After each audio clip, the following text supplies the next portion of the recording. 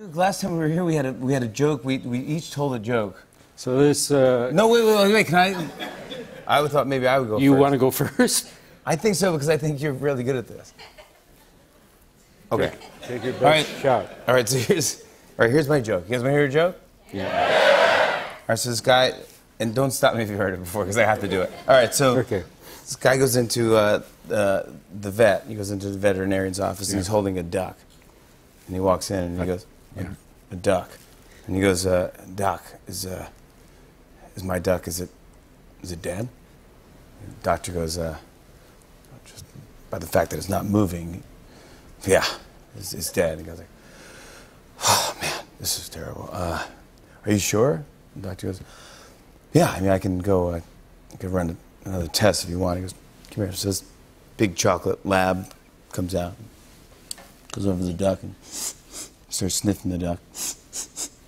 Looks up at the doctor and goes,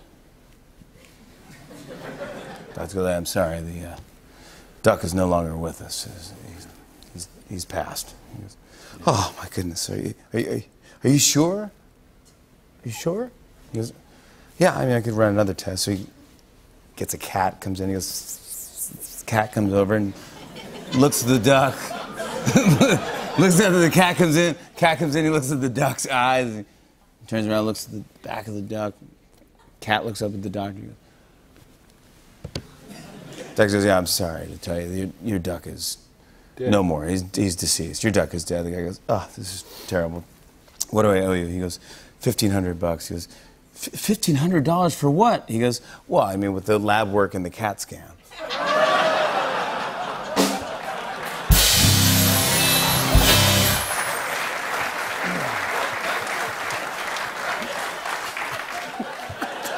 See, that's where I wanted to go. That's where I wanted to go first, you see?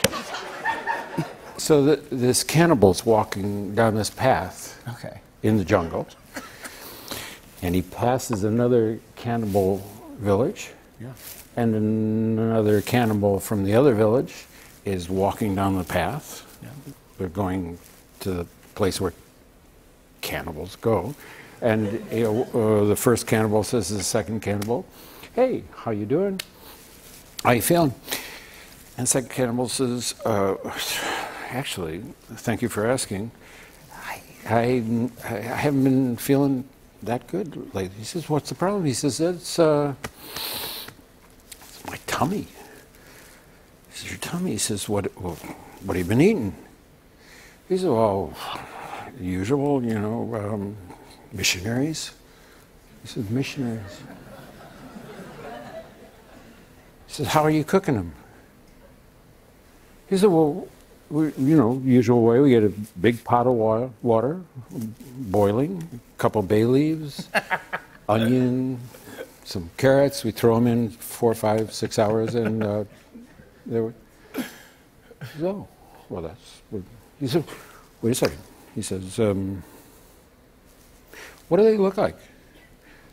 He said, oh, they got the little fringe of hair on the brown schmata, the brown thing they wear in the sandals. He said, man, you're cooking them wrong. He said, cooking them wrong? Cooking them wrong? What do you mean cooking them wrong? He said, them are fryers. Come on. That's what I'm talking about. That's exactly right. You're cooking it. Them are fryers. Let's talk about Secret Life. Yeah, they enjoyed it. They got it. Yeah, absolutely.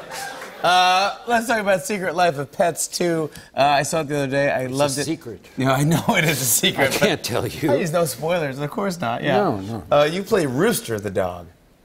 I do. Yeah, and you're great at it. The secret's out. The secret's definitely out. The trailer's out. Yeah, the movie's out. Yeah. It's soon to be out. Soon to be out, but it's hilarious. You're a farm dog, and man, you get some good laughs. Do you enjoy doing voiceover?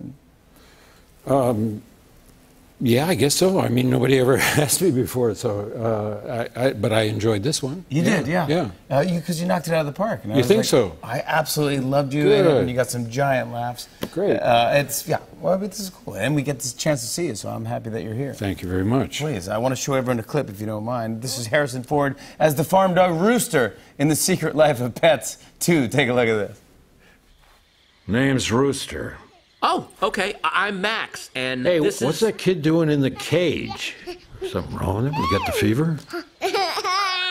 That's Liam. He likes to run. So let him run.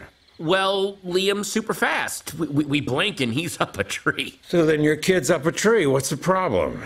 Well, he could fall. He might. And then he hurts himself. Oh, so he got really high up in this hypothetical tree. Kid gets hurt, he learns not to do it again. You know how many electric cords I've chewed? Like multiple cords? One. It shocked me. I walked backward for a week, but I never chewed a cord again. That's a good lesson to learn. Harrison Ford, everybody. On and on and on. I said, and it's on and on and on.